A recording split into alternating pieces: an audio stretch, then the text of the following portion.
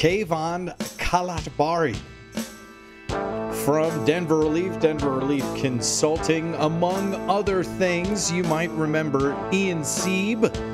This is Ian's partner.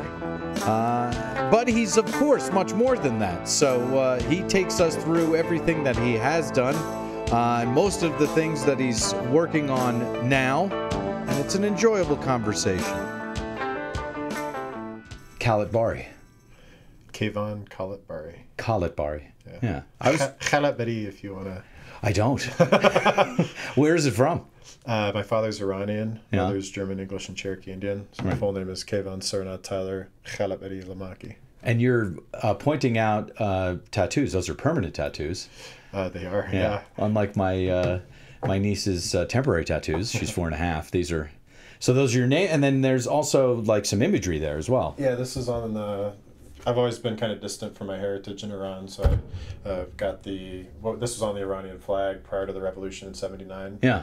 This is on the Iranian flag now. Uh-huh. That's my name, my first name in Farsi, and then this is my mother's maiden name, Ramel. That's the English end of it. Okay. So you take things seriously. They all mean something to me. This is an old Ben Franklin cartoon, so it was the first cartoon ever published in the United States, actually, in a paper, and it said "Join or Die" underneath it, and each one represented a colony. I got a very small family, so I did it with each one of my family members.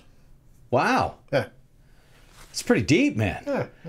I think we already started, so I had already pressed record, so let's just keep going, I guess, right? So Kayvan, you're one of those names, man. You know, I'm sitting, the chicken suit's in the other office down.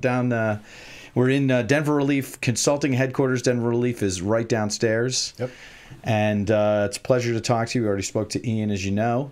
And let's just dive right in. You said when I walked in that the first couple people you met are people that we've had on, which are Steve Fox and Mason DeVert.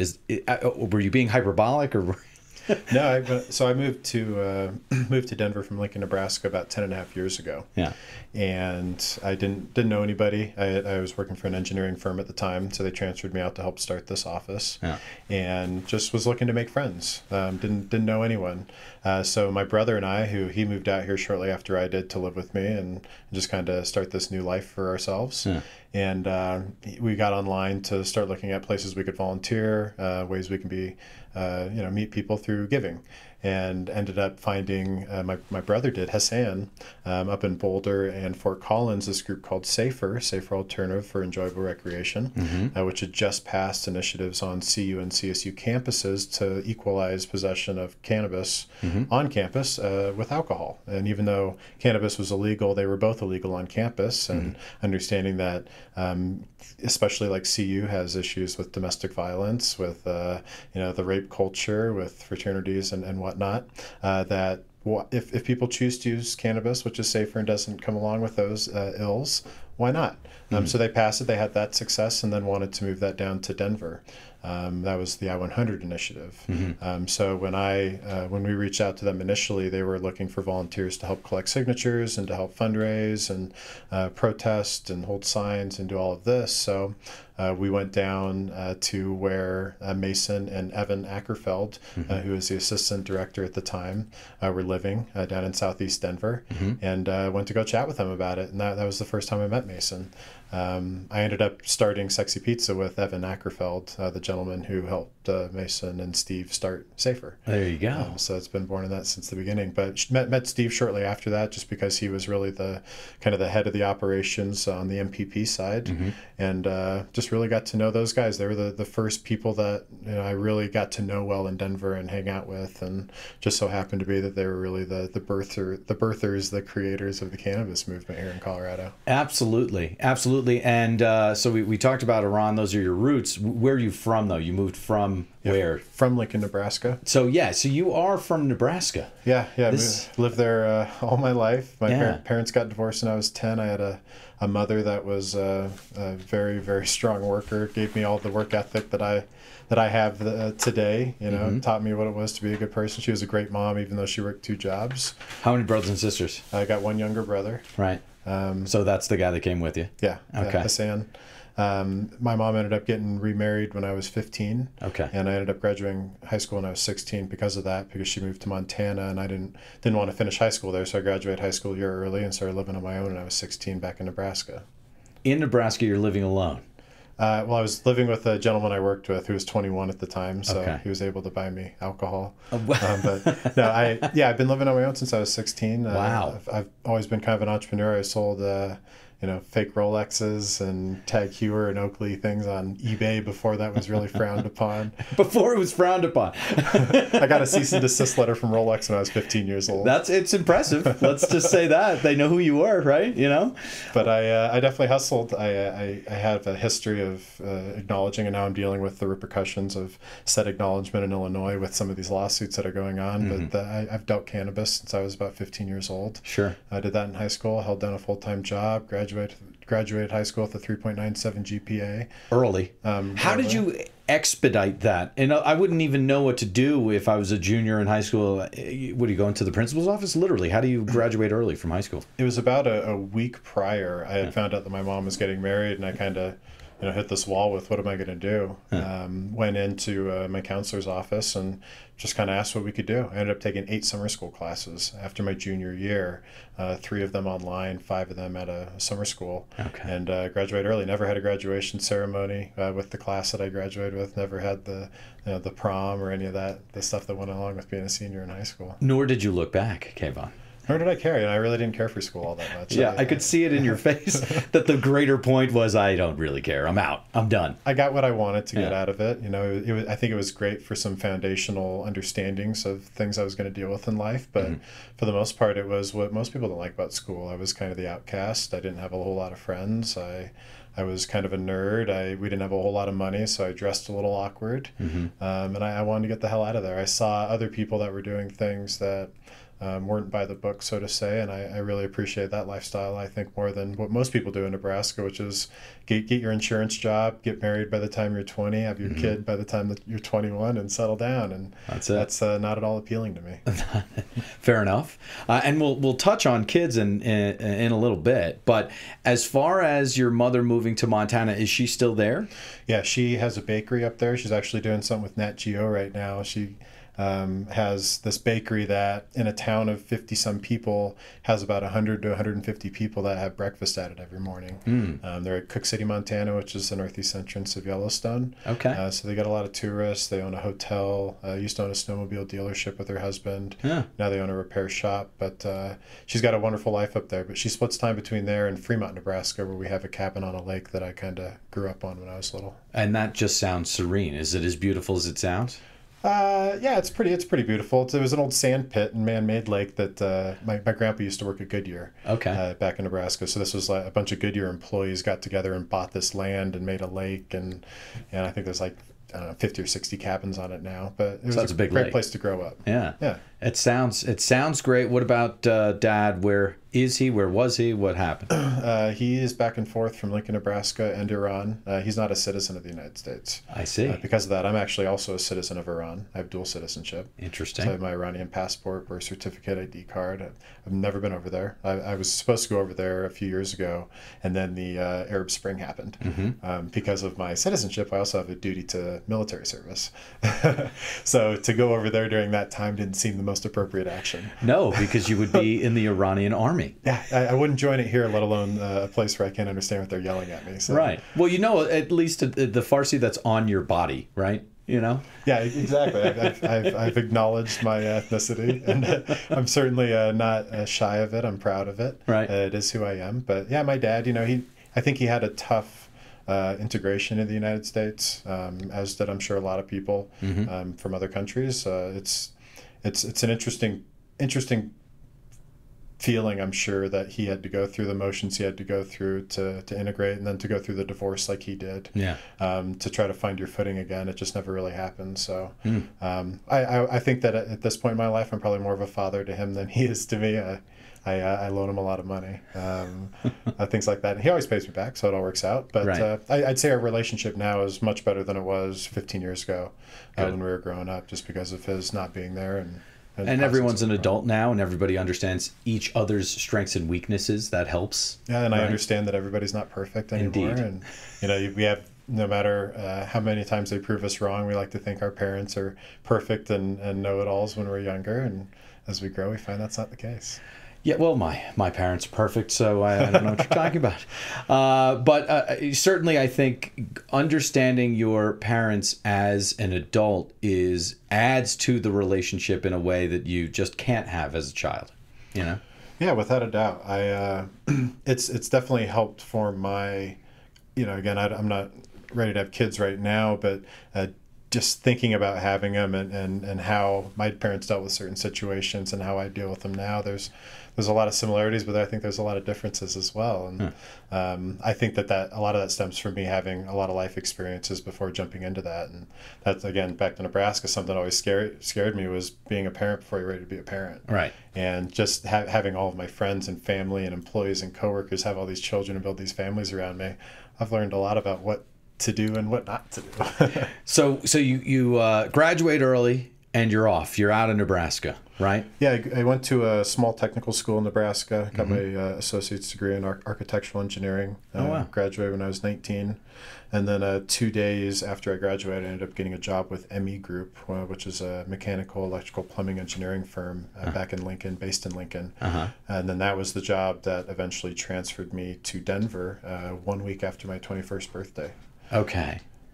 21st birthday, you're in Denver. You're working with Safer and doing the whole thing. So it didn't Safer came into the picture probably 6 to 9 months after I moved here. Okay, give us those 6 to 9 months. What happened? It was me going to this office downtown, the interior gray cubicle, working with people that took me a while to understand were pretty much dead inside. The type of people that provide their money to their wives who are homebound, so that they can in turn give the earner back an allowance that they can spend.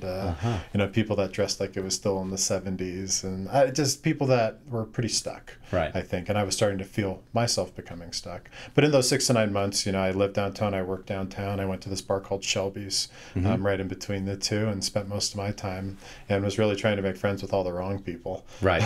Right. But you were 21, right? Exactly. Yeah. I was going. I never had that 21-year-old experience that people have when they go hang out with their friends, they go to college, they do all that. So I was trying to identify that on my own, and trying to find people on my own in this professional adult atmosphere. And I didn't always handle myself in the best way. So it's clear early on you are not satisfied with the status quo. I'm graduating high school early. I walk into this business. I can see that something's wrong, with the setup, the entire setup. There's something wrong here. Are both of your parents Iranian, and how did they get to Nebraska, and where does that kind of vision thinking come from? Yeah, my father is Iranian, 100%, born there. Moved to the United States after the Iranian Revolution in 1979, like a lot of Iranians did. My mother is German, English, and Cherokee Indian. She was born in Nebraska. Okay. Her father is English and Cherokee Indian, and my mother is 100% German.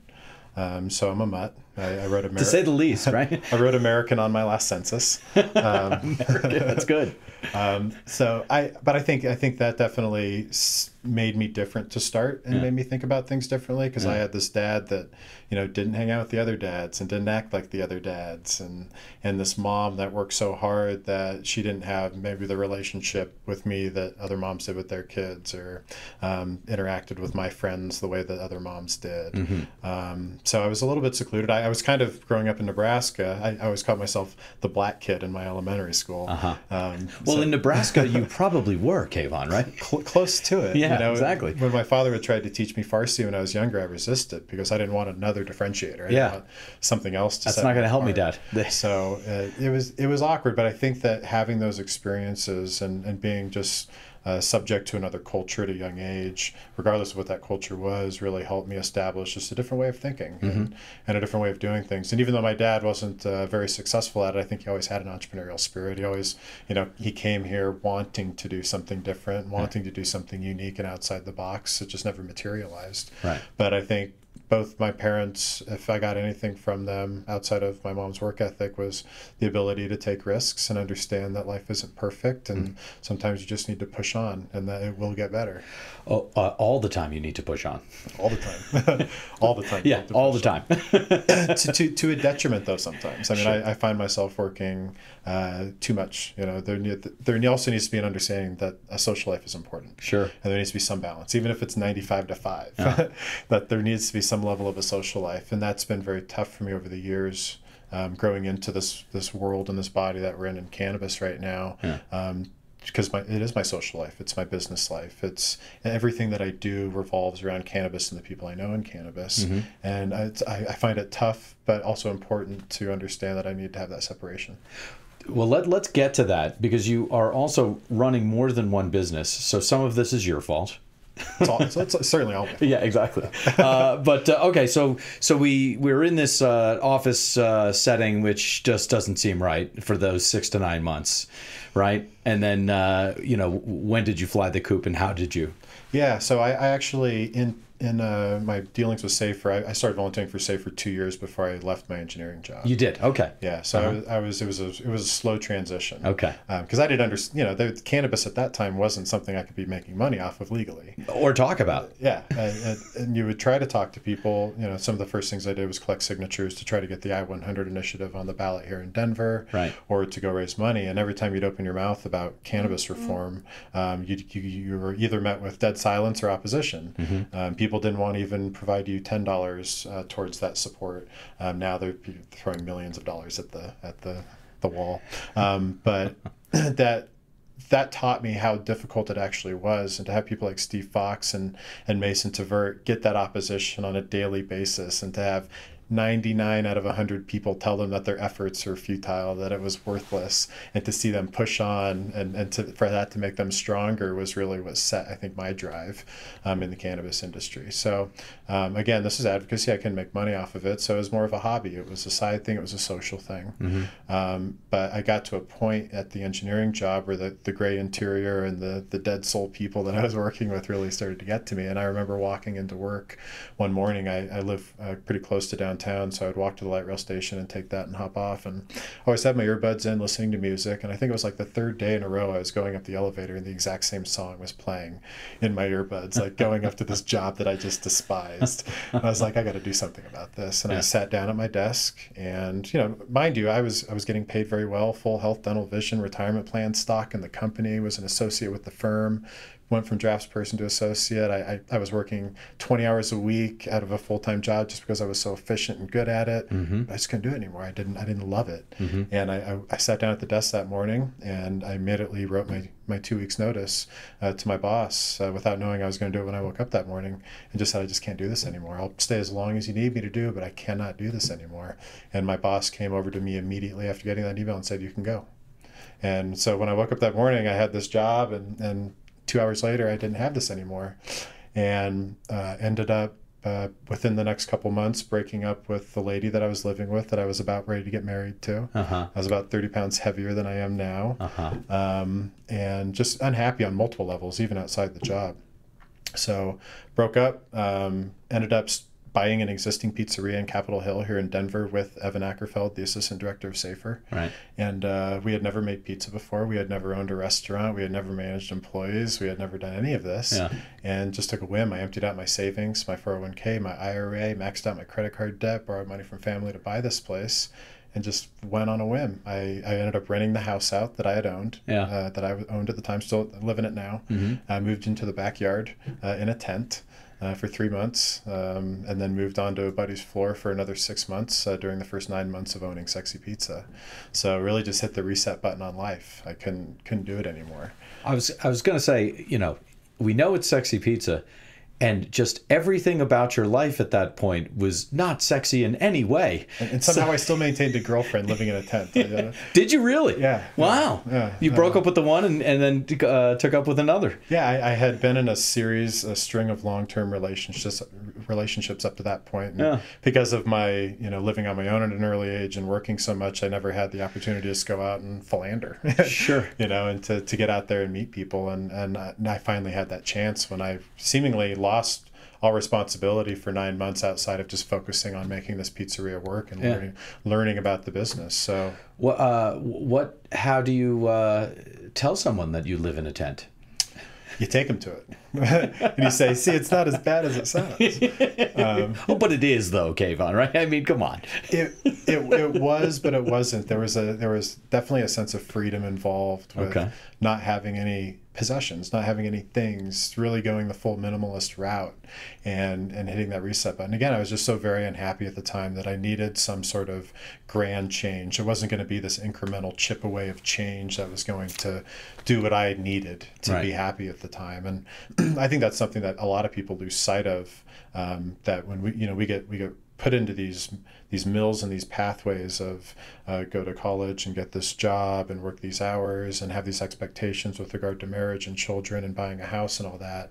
And it's not to say that that's wrong or there's anything wrong with that, but I think for anybody that truly wants to be an entrepreneur, anybody that truly wants to incite grand change, you have to be okay with grand change. And you have to be okay with not living up to somebody else's expectations for you, or feeling that your friends are seemingly accomplishing more because they do have these families built and these jobs that they're happy with and all that.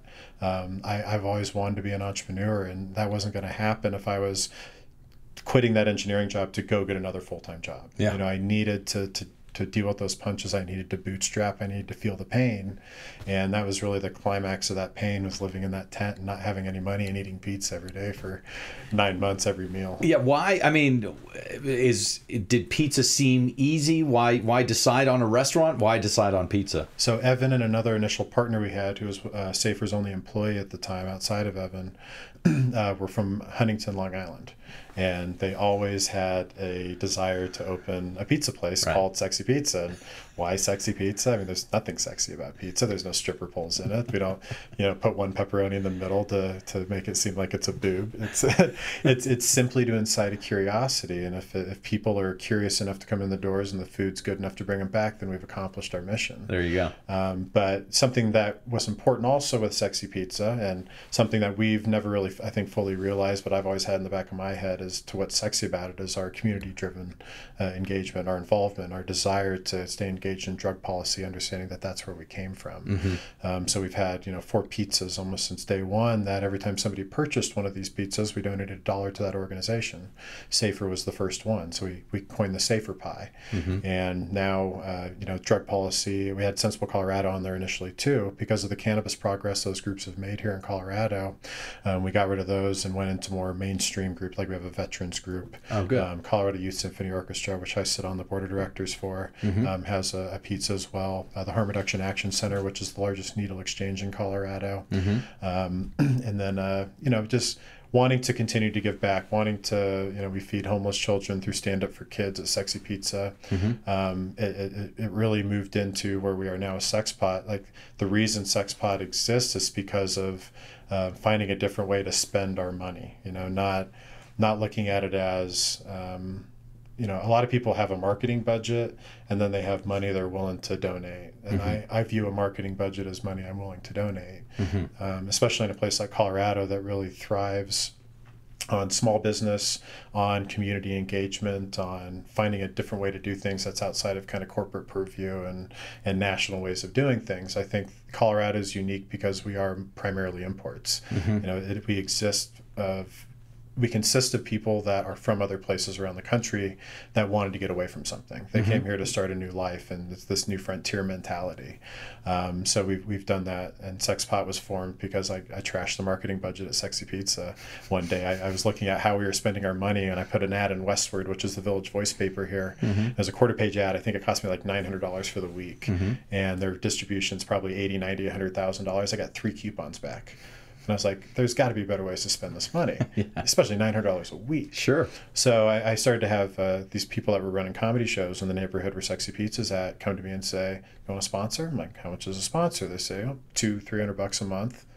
Seems reasonable. Right. I mean, instead of getting 3 coupons out of this wide audience, or maybe I'm getting a little visibility, I can engage with 50 to 60 to 70 people in this room that are looking at my banner, that are getting a stage mention, that are getting a free slice card. and spending, 1/10 of the money and actually getting much more out of it. So all of Sexy Pizza's marketing budget right now goes to sponsoring comedy and music and art and all of that, because we're engaging with the people that actually shop, as opposed to trying to encourage other people that are way outside of our box to try to come in. We're building word of mouth. We're building people that are talking about us. Yeah, and so we've talked about Sexy Pizza. We now just talked about Sexpot, and we'll kind of come back to that. The giving thing through $1 for every pie, or for one of the 4 pies. You mentioned, making sure to kind of follow your own path, and we talked through why and how, and that all makes sense. You also mentioned, almost one of the first things that you said, I wanted to meet people through giving. How was that part of you as a 21-year-old person? Where does that come from?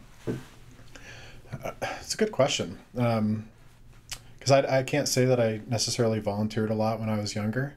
I think I just saw in my family on my mom's side just how tremendously giving they were and how understanding they were. And I guess moving into a bigger city like Denver, I started to see some of the ugly sides of people a little more than I did in Lincoln. In Lincoln, Nebraska, it's a pretty small town. It's very nice. It's very polite. You get to Denver, and I lost some of that. And I think that I just wanted to make sure that when I was moving here, that I was latching on to good people, because I've seen from my my younger years the effects of associating with bad people and the path that can lead you down, right? Both in business and in family and friends. So I think I just wanted to make sure that I was getting off on the right foot, and so we were looking for places that gave, places that were doing something positive for the people around us. And that follows you through, and we're going to talk about all that. Sexpot's been going for the past few years. Let's get from the beginning of Sexy Pizza to the beginning of Sexpot through, I'm trying to think what else happened in between. Oh. Everything. Sure. Yeah, Sexy Pizza started, again, at the time I was living in the tent. Right. Again, didn't know what we were doing. Yeah. So we actually had the existing name of the place, Pizza Vera, be maintained for the first 9 months, because we knew we were going to make mistakes, and we didn't want that to be associated with this new brand that we were going to try to create. So we kept the existing employees, we kept the existing menu, we kept the existing decor, and made our mistakes. Yeah. This is a place that had gone so far away from its initial intentions as a pizza place, and all of a sudden had hamburgers and nachos and burritos and gyros, and it was one of those places, right? So we wanted to get rid of that, and we wanted it to make more of a New York style. But I always hate that term, New York style, because it's not New York style. It maybe has influences there, but it's Denver pizza, right? Sure. I never like to say that in front of New York people, because they're like, it's nothing like New York. Because what we'll say is it's all about the water. Yeah. Right. Yeah. All about the water. And so Rosenberg's Deli here has apparently duplicated that by chemically treating their water to match up to what New York has coming out. I'm sure they whatever. do. Yeah. People are doing that. You can trust the Rosenbergs. Right? Yeah. So we made our mistakes. We ended up, interviewing the right people, hiring the right people, getting our menu down, getting our brand down, and then remodeling the place, and then opening 9 months later as Sexy Pizza. Right. Once that had happened, I was kind of pulling back from my duties there, because that it just opened. Yeah, but it wasn't my vision. This was like my transition. Okay. Almost every business I've started, Denver Leaf included, Sexpot included, Birdie Magazine included, were somebody else's ideas. They were somebody else's vision that I helped bring to fruition. Okay. So in Sexy Pizza, I was, just through my entrepreneurial spirit, had more business experience than my friends. So helped them drive in the right direction, and helped establish standards from my experience working in a restaurant back in Nebraska. I went from busboy to assistant GM at a private dining club in Nebraska over my 6-year tenure there. So I had some management experience and understanding par levels and scheduling and things like that to apply to it. Right. But I wanted to do something else. And now that I had the engineering beyond my mind, and Sexy Pizza still wasn't making money because it was a startup, I needed to do something to make money. And that's where Denver Relief came in. This was at a time when Obama had just said, he'd been elected in November, and said in December that reiterated that he wasn't going to use federal resources to go after state compliant businesses. And that's when the green rush started in Colorado. This would have been late 2008. Yes. Sure. Late 2008. Or, early 2009, whichever. Right, yeah. So, but it was actually New Year's Eve of 2008. So on the eve of 2009, that Denver Relief was fully kind of conjured up. Okay. And it was actually based on a use with psychedelic mushrooms. I was hanging out with a buddy of mine, one of the initial founders of Denver Relief, who's no longer on board, and Evan and Scott from Sexy Pizza. And it was like the sun was coming up. It was the end of a very long day, new 2009. And we just brought up, why not get involved in this? Like everybody else was talking, we had seen some dispensaries crop up. The initial partner that I was talking about was growing wonderful cannabis, had some unique genetics from Ohio that we still have downstairs. And we said, let's give this a shot. We didn't have any money. I had some business experience. He had the grower. We didn't have really access to the patients, which is our big problem, because he wanted to grow on what he had. We were operating under the caregiver model back then. So what we could grow was dictated by how many patients we had. You need a guy with patience is what you do. We needed a guy with patience. We needed a guy that knew a doctor that was willing to write recommendations at the time. And at that time, there were very few because it was so ambiguous. It was so vague, the rules and the laws surrounding this, and people were very much in fear of losing their licenses writing these recommendations going against federal law. But that's where Ian came in the picture. There you go. And Ian at the time was helping folks get doctors' referrals and was helping folks with the paperwork and facilitating that, and in turn getting paid a fee for it. And we worked with an 80-plus-year-old gentleman, a psychiatrist in Cherry Creek, who was willing to write these recommendations. So I ended up getting my card through Ian. He helped Adam, our initial partner, establish the patient base so that he could grow his grow legally on the caregiver level. And we decided to give it a go, give it a run at it. Ian and I started Denver Relief knowing each other for about 1 week. That's crazy. Yeah, and we're the two partners remaining, and the third one that I had an existing relationship is long gone. Right. For reasons that we can maybe get into. Well, then let's. We didn't get into it with Ian. He was a bit of a hothead, a little bit of a head case.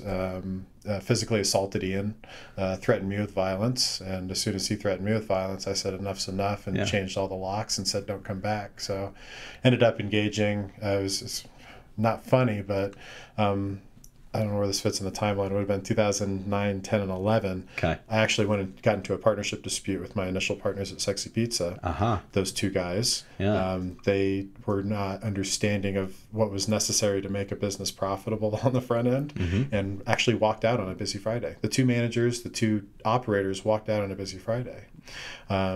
So we ended up getting into a partnership dispute, into arbitration for a little over a year. Yeah. The week that ended, I ended up getting into the partnership dispute at Denver Relief, and that lasted for another 9 months. So I took my beatings on, partners for a while, so I'm very selective of who I choose to go into business with anymore. Yeah, no, that's fair. What, though, would your lessons learned be from those two kind of, let's call them altercations? If it takes two to tango, what was your part there, and what did you learn, if anything? I think that it served me really well in the cannabis space, because I think this is the biggest issue the cannabis industry faces right now is expectations. Yeah. And whether you're an investor that doesn't understand the industry, whether you're an operator that doesn't understand money or business, whether you're anybody, nobody really truly understands cannabis in the industry and where it's going, and myself included. I mean, anybody that says they know where this industry is truly headed is wrong. Everything we're doing today is going to look sophomoric in 2 years. That's how quickly things are changing. Well, from an industry perspective, it's a shotgun start, even though it started in 2004 or whatever. It's a shotgun for this current take, which is why you say in 2 years it's going to be kind of obsolete what we're doing now. But also, as far as cannabis is concerned, we haven't been able to research the plant. So yes, no one truly knows what's going on. Yep, and it's understanding that and having that expectation that anything could change on a moment's notice, and that, yes, we're going to go spend $250,000 on these lights. They might not be worth the shit in 12 months, right. But it's having these conversations on the front end and meticulously documenting expectations, not what we're going to be doing necessarily, but understanding what we're going to start off doing and then how we're going to revise that and make that malleable as we move forward. Because if you want to stay competitive, you have to be malleable in this industry. And I think that we could have gotten a long way with documenting those expectations for my partners on the front end. So, working with people like Cresco Labs in Illinois now and some of the clients we have in Nevada, I'm really seeing, and I don't have any business experience. I never went to school for it. This is all self-taught. Everything that I'm doing, I'm learning as I go. So to be working with these people who have had tremendous success in traditional business environments, I'm learning a lot every day, and it's really nice to see that they have that same mindset to where we need to document meticulously up front what these expectations are, what our roles are, and what's going to happen if we don't fulfill those, whether it's a change in role and responsibility or compensation or equity or what needs to happen. Just having that picture painted on the front end, I think, is the biggest thing that I could push out there as a lesson learned. And I do want to talk about consulting. I want to talk about the Denver Relief days before consulting happened. And I do want to actually, before any of that, you mentioned it. You said, I don't have any business experience. And you've got your dad who kind of tried to make stuff work in a couple of different ways and still does. And you got your mom who basically is a worker, 2 different jobs and just making it happen. Where is this, where's the light from? Being able to put things together like this in a number of different ways. You're talking comedy, you're talking pizza, you're talking cannabis, you're talking consulting. Where do you think it comes from? You admitted that it wasn't taught to you. Fine. I think about that a lot. I really do. And I've thought about it throughout my life, and I honestly have no clue. I almost feel, and this, I'm not a religious person. I've never been to a church service in my life, but sometimes I almost feel like things are just planned or destined, or even if it's not the success, but the path that I'm on. Things just seem to fall into place. Good people seem to come in my life at appropriate times. Opportunities seem to present themselves at appropriate times. And I don't know if that, maybe it's just me taking advantage of them and understanding them and seeing them more clearly and how they fit together on some macro level. I don't know. But I've always wondered that myself. None of these things, again, were my ideas. They were ideas that were brought to me by other people that had a passion for it. And I was able to find my own passions in it and to make them succeed. Yeah. But I really don't know. I've always struggled to answer that question because I've been asked a lot and I have no clue where it comes from. I think I just feed off of the people around me. Yeah. And you do so well. That's, I think, the key. Because a lot of people feed off the people around them. Yeah. Not in the best way. Exactly. I've always, I had a quote in an interview a couple of years ago that really is how what I think is the main determinator of my success is the fact that I hired people smarter than me. Sure. I engage people that know something about something, know more about something than I do. And they have their own skill and passion for that one thing. And it's about fitting those pieces together. So I think more than anything, I'm a resource manager, whether it be money or human or whatever, opportunity, resources, just managing those and pushing forward on them. I think my issue, and I'm starting to realize this, is that I can probably take on too much and stretch myself a little thin. So being cognizant of when to put on the brakes or to say, no, now is not the right time for this. That's an issue that I'm dealing with because I don't want to take Denver Relief Consulting. We turn away 99 out of 100 people that want to engage in our services. And it's not that I want to turn them away, but I also don't want to be a massive company. Right. I want to be a boutique firm. I want to be able to have personal relationships with the people we work with and to have them be partners like all of my other partners are, where we're friends, where we're engaged with each other, where we appreciate and respect each other and have an ongoing relationship with each other. That's important to me in my business. And maybe that's why it's been successful. I've always had a very personal relationship with my businesses. I've never had the mindset that, okay, I'm going to grow you and I'm going to forget about you and let somebody else, be somebody else's problem. Business is personal. And I don't think a lot of people have that mindset, though. Right. I think they see it as, I'm going to put in this investment, I'm going to put in this documented effort for this period of time, and then I'm going to cut it loose. And I've just never looked at it that way. I've always said if I'm going to engage in something, that this is going to become a part of my life. Let's do it. Yeah. So talk about the Denver Relief years. We're trying to dot the line here. So before we got into consulting, you had 1284 happen while you guys were in operation. Take us through it. Yeah. So even before that, we after that, the Obama deal. We wanted to start our business, but we didn't have the money. So we actually started Denver Leaf, which the DRC were formed from $4,000 and half a pound of cannabis. Right. And again, it was a bootstrapped endeavor. And we started as a delivery service. So Ian and I were the delivery people, and we operated out of our house. We took the calls every day. We made the runs every day, alternated days, and Adam grew. And that got to the point to where we were getting busy enough where we couldn't handle it ourselves. So we hired a delivery driver on each day. And then all of a sudden, Ian and I became dispatchers, and we were taking orders and preparing them and then sending people out on deliveries and compensating people for the miles they drove and hourly wages and stuff like that. We actually applied. We opened downstairs, January 1st of 2010. Oh, okay. January 3rd of 2010. So after about a year after we kind of came up with the idea for DR, we started delivering in May of 2009, and then saved enough money to eventually lease out the space and build it out downstairs, which is our current location. I don't know where I was going with that. But yeah, it was a total delivery service and a bootstrap deal. And also getting those patients, because if we were going to open this retail store, we needed to have enough product to support probably the business that we were going to be getting. So we had to make sure the patient base was there. Yeah. And we grew that, and I like to think we did so with great customer service, just like I think we offer downstairs today. That's one of our founding principles: community integration. We wanted to do things in a different way and change perception of cannabis from day one. So we tried to do that, and just how we interacted with people. And most people back then, especially, and still today, to some extent, still have this kind of subculture stoner mentality, and that's fine, but the thing about cannabis that I learned from Safer and Sensible was that even though that was what you saw in the news, even though that was what you the most people that you engaged with that admitted to consuming cannabis acted like, that wasn't very indicative of the overall cannabis user. The overall cannabis user was everybody. It was just like people who drank. It was the soccer mom and the attorney and the doctor and the politician and the average Joe, the tech worker, whoever. Those are the people I think that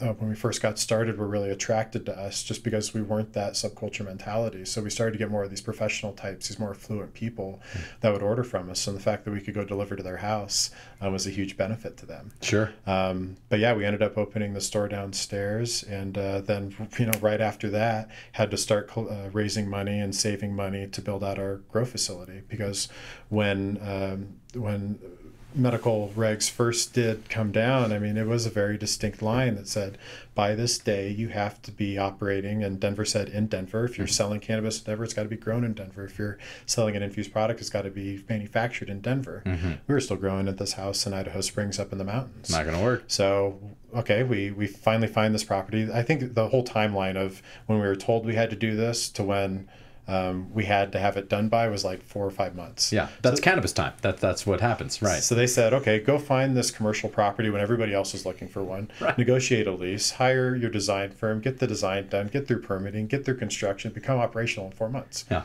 physically impossible. So we ended up getting it done, but we ended up, borrowing $300,000 from patients, from employees, from landlords, from parents. Destroyed my credit. If I thought I was poor when I lived in that tent when I started Sexy Pizza, that was nothing compared to what I was dealing with when we started Denver Leaf and actually grew out this. And it was probably the most frustrating time in my life, because I had, that we could start to see on the surface of things that were happening with our third partner. Ian and him didn't get along. Ian and I really didn't get along.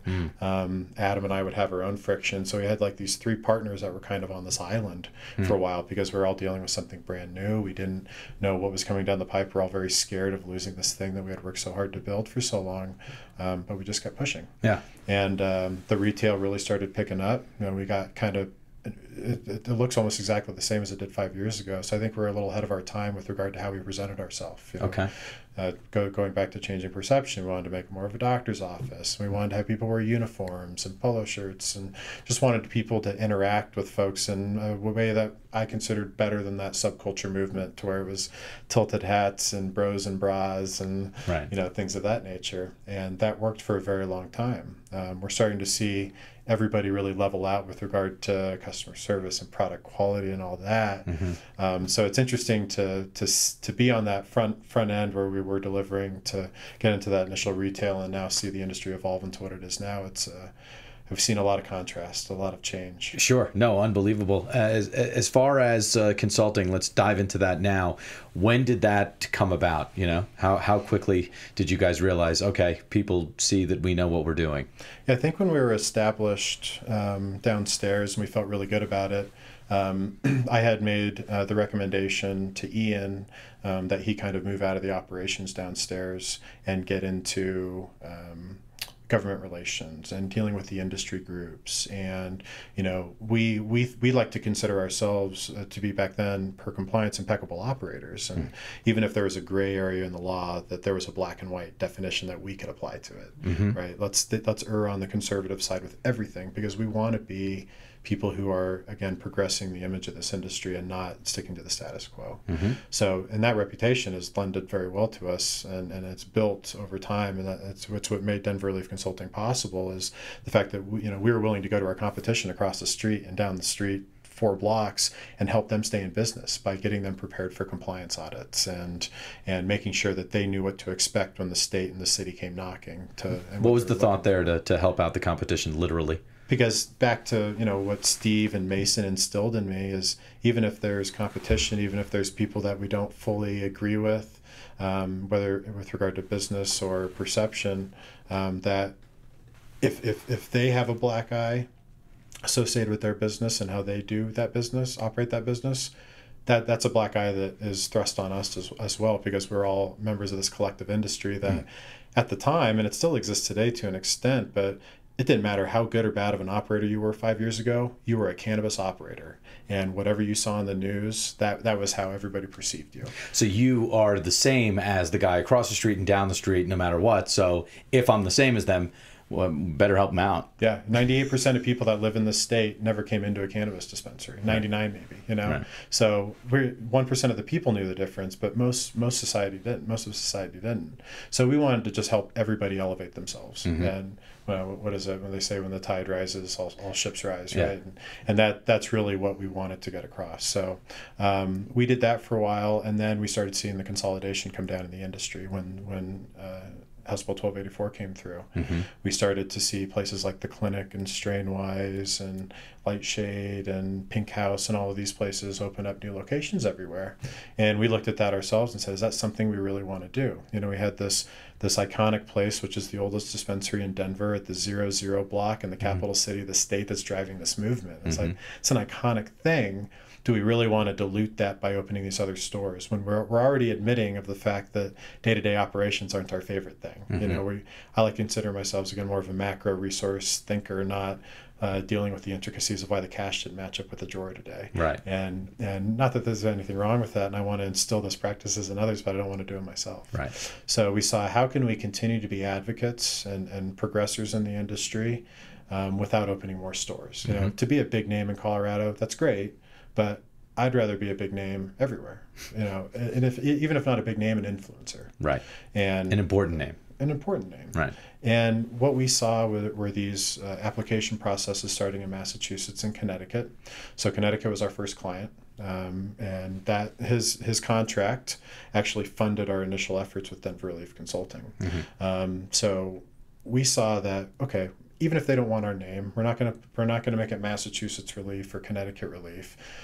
We can apply our model to what they're doing. We can apply the lessons learned, the mistakes made to their operations to help them get off the ground right. Because ultimately, if they don't have somebody that's been through those experiences before, there's nowhere online they could look. There's no book they can read about experiences in the cannabis industry and what to avoid and pitfalls and hurdles. It was a very different time than it is now, to where now there's still not that, but there's a lot more resources out there. Yeah. There was no place that they could look at back then. So to tie an operator like ourselves to it, we ended up working with, we actually had in Connecticut, we worked with the city of Middletown, Connecticut, did city council presentations, engaged with mayor, city council, police chief, everybody, actually leased a city-owned building to put the cannabis operation in, which was way ahead of its time. You know, we're starting to see stuff like that happen now, but that was way ahead of its time.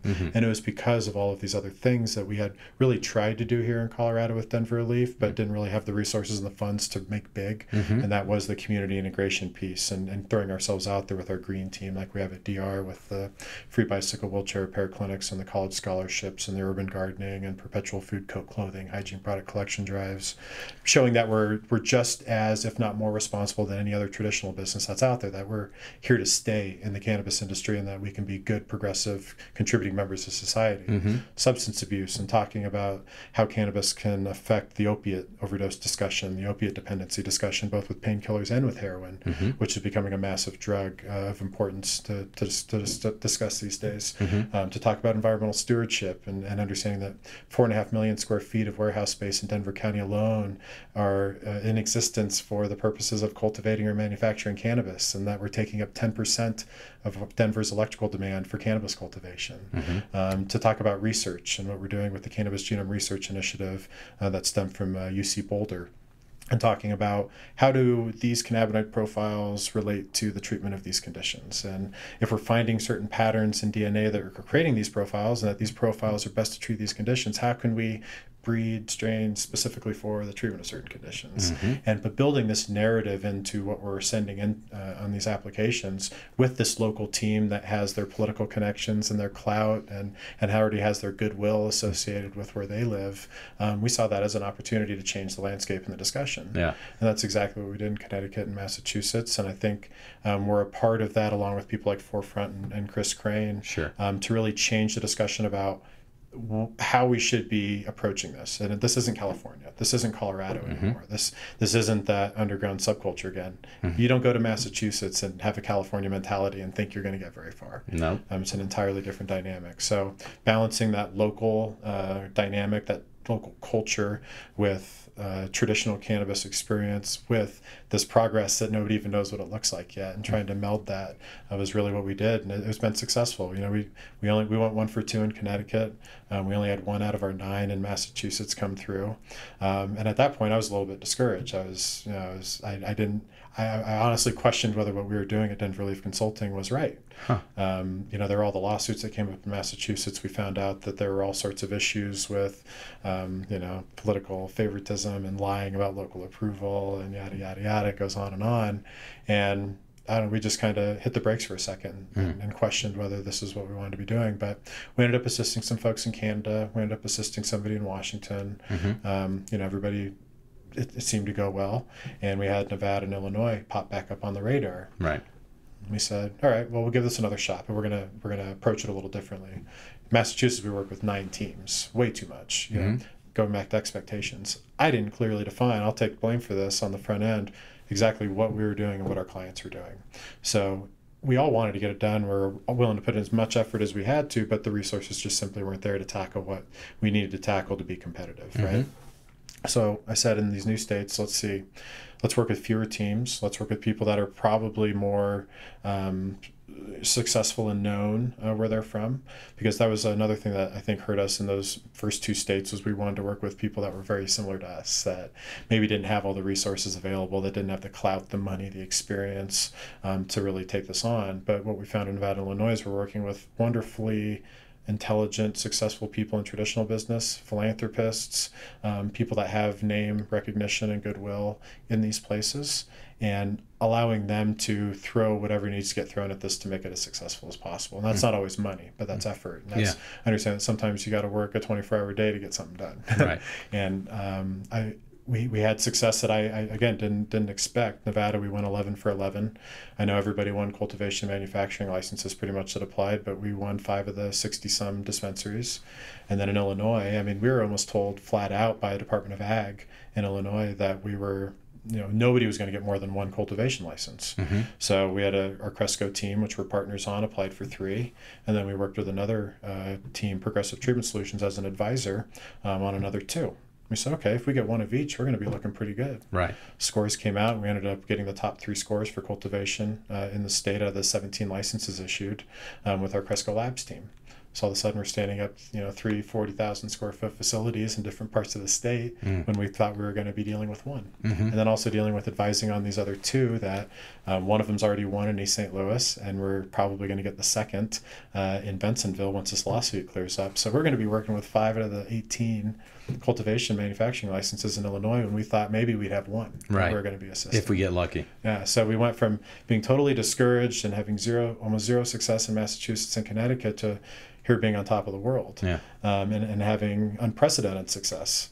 And so now we're taking those lessons learned again and that model and building and expanding on it again and currently submitting in Florida next week with a client. Coordinating our final, or I should say negotiating our final relationships in Maryland for 2 teams that we're working with there. We have 2 teams in Pennsylvania that we're working with, probably bring on a third. We have a client in Alaska getting prepared for their recreational. We're entertaining 15 inquiries in Hawaii right now, but probably going to end up working with an existing client who has relationships there. Okay.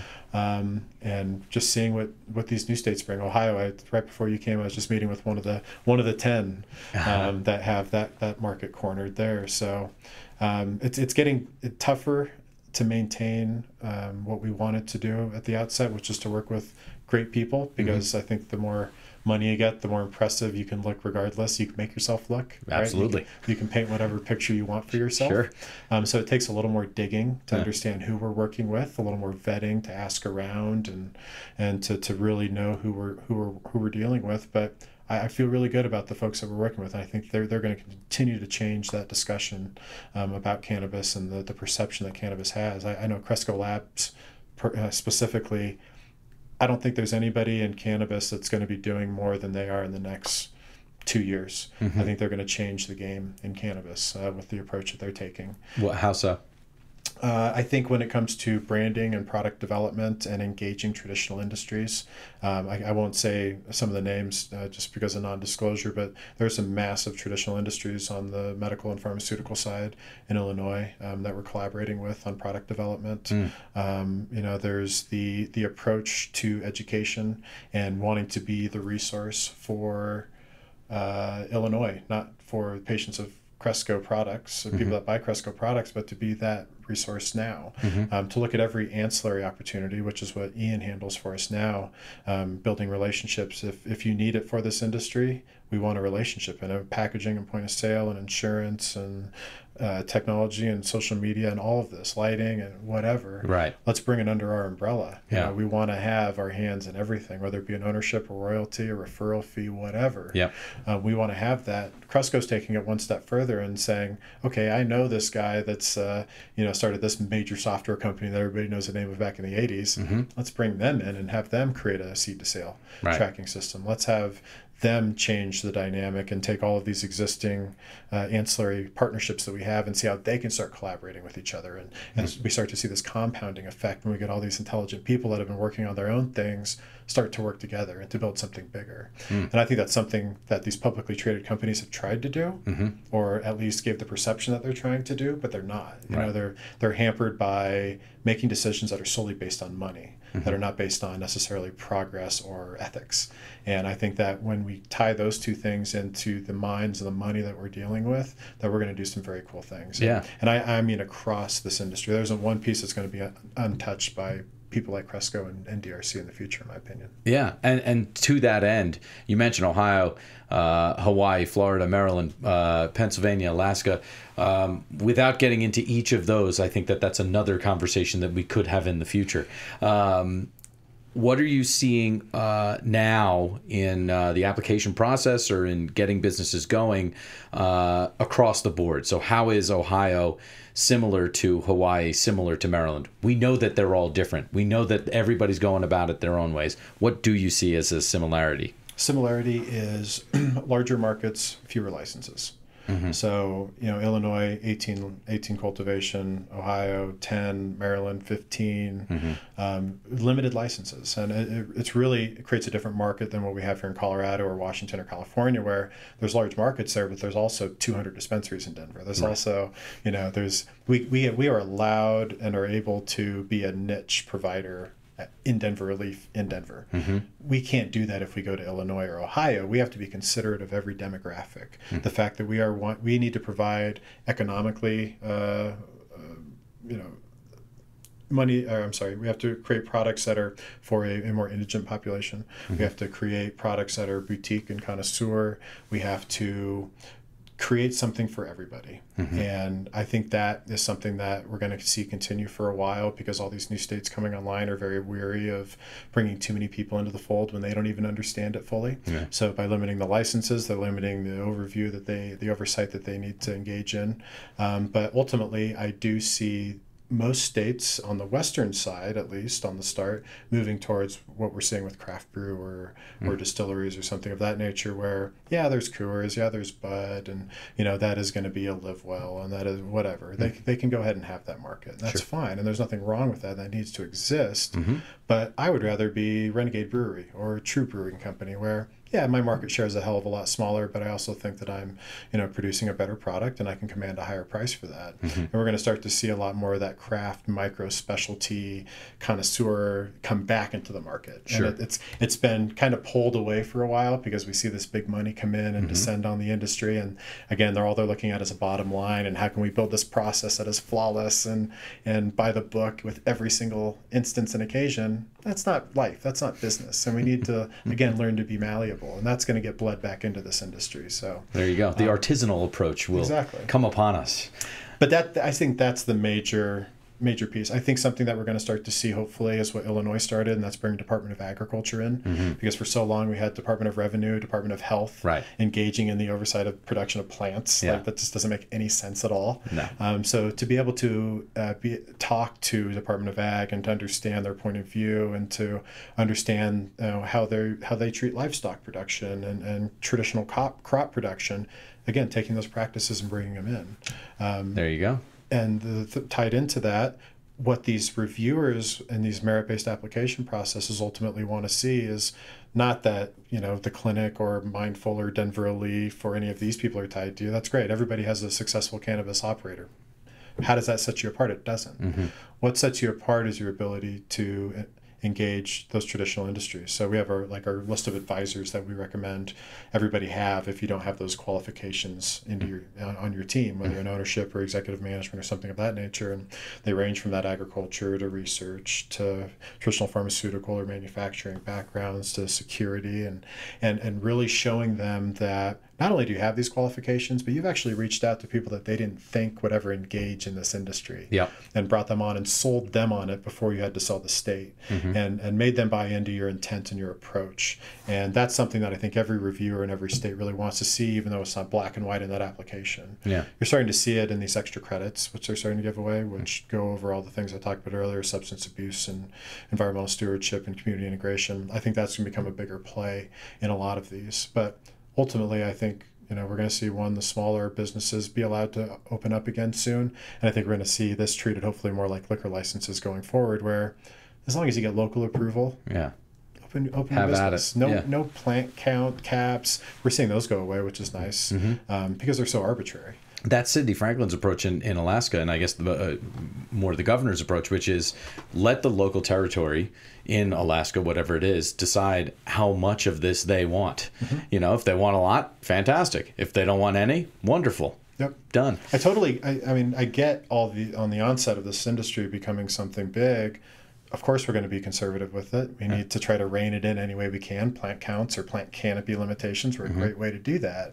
But as we start to understand how truly benign cannabis is, especially as compared to tobacco or alcohol, things that are regulated far less, we're going to see that ease up a little bit. There you go. Working with Steve Fox now on this public consumption thing, which ties in very well to Sexpot, obviously. We've been running underground public consumption shows for 3 years now here in Denver. Legal or not, I think anybody can make that argument. It's a gray area.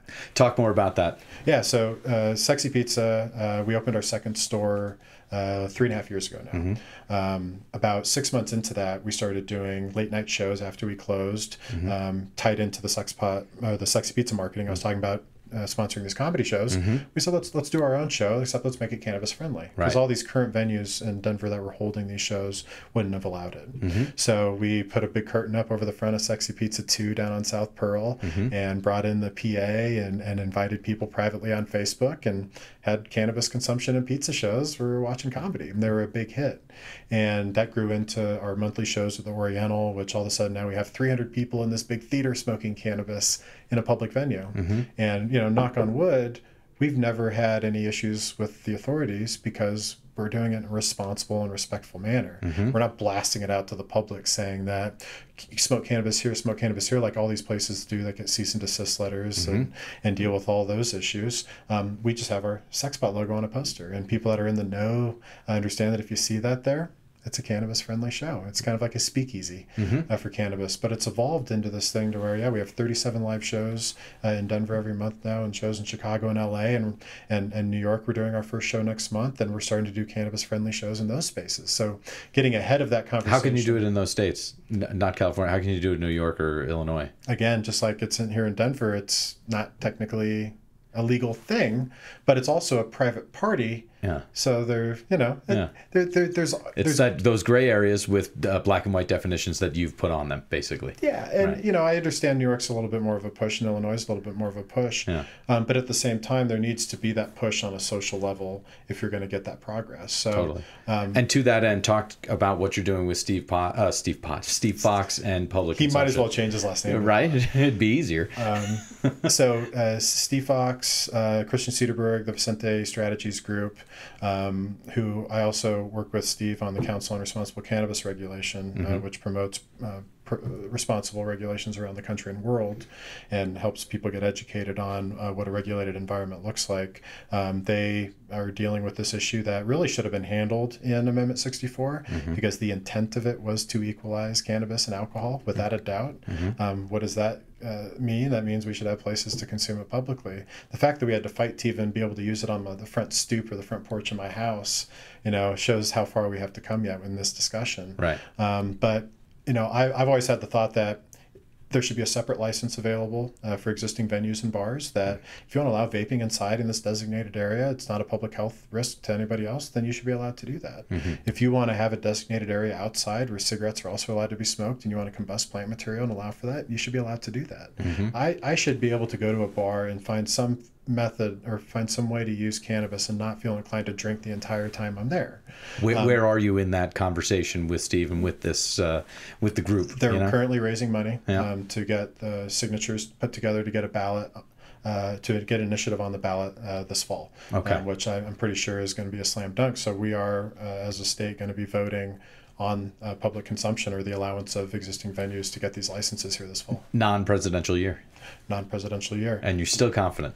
That's an interesting discussion, because cannabis laws have always tried to been passed when you have the younger vote come out in a presidential election. So, indeed. But the conversation has changed that much. I mean, the things that we're seeing on the federal level, people always liken cannabis to gay marriage as well, and the similar paths that they've kind of gone down. I know that totally different in a lot of respects, but there's a lot of people coming out of the closet and feeling more comfortable with the conversations around these two things, and they're writing very much in parallel. So I think it is there. People in Denver have overwhelmingly supported every cannabis thing that we've ever passed here. Right. We had the failed state initiative in Colorado here 6 years ago now. Right, long time.